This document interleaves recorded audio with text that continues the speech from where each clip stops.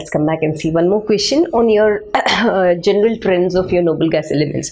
So I'm gradually going into the concept. I felt giving you in the form of question would be easy to learn if instead of me teaching in the paragraph. So let's see.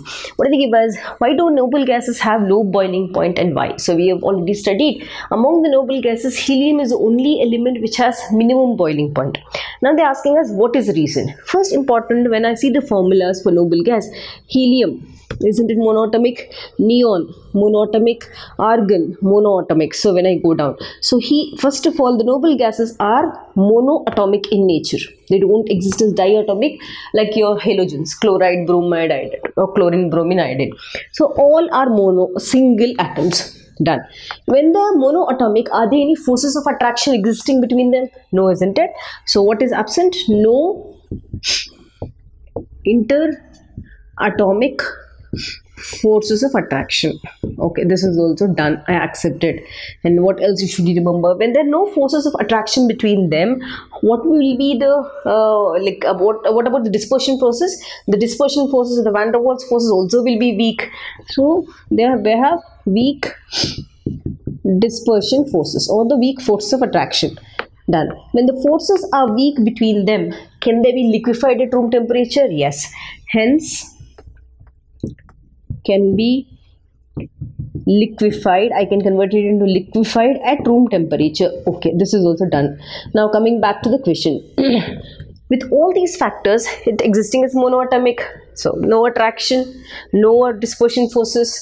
So I can easily liquefy them because there are no bonds attached. So come back to the question now. Why do noble gases have low boiling point? Why? Simple. These are the reasons. When I say I can liquefy them at the room temperature, I can all simply say hence low BP.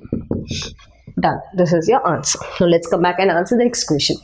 They've given us this question. Okay, I thought this is a part of your xenon compound. So let's see. What inspired N. Bartlett for carrying reaction between xenon and PTF6? Okay. Now basically Bartlett was a person to first discover the reaction of xenon with this PTF6. So what did he do? Bartlett, he has picked up an element that is oxygen. This is his first experiment. Which was conducted by in the inert elements.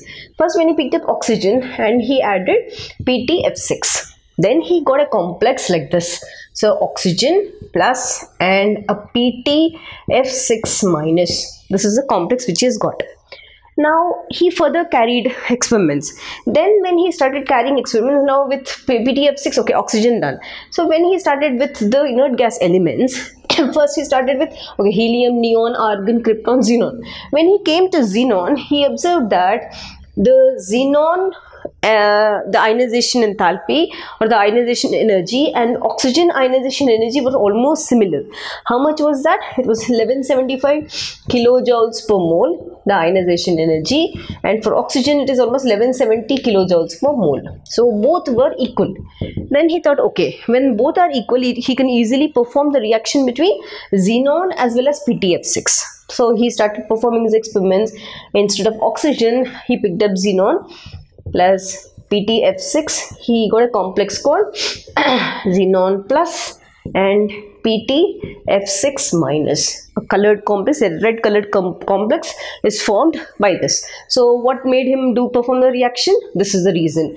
Because the ionization enthalpy values are matching, he tried to pick up xenon instead of oxygen to form a complex and forming a new complex, because basically inert gases they don't react, but because of this ionization energy concept, he could make a new compound with inert gas elements.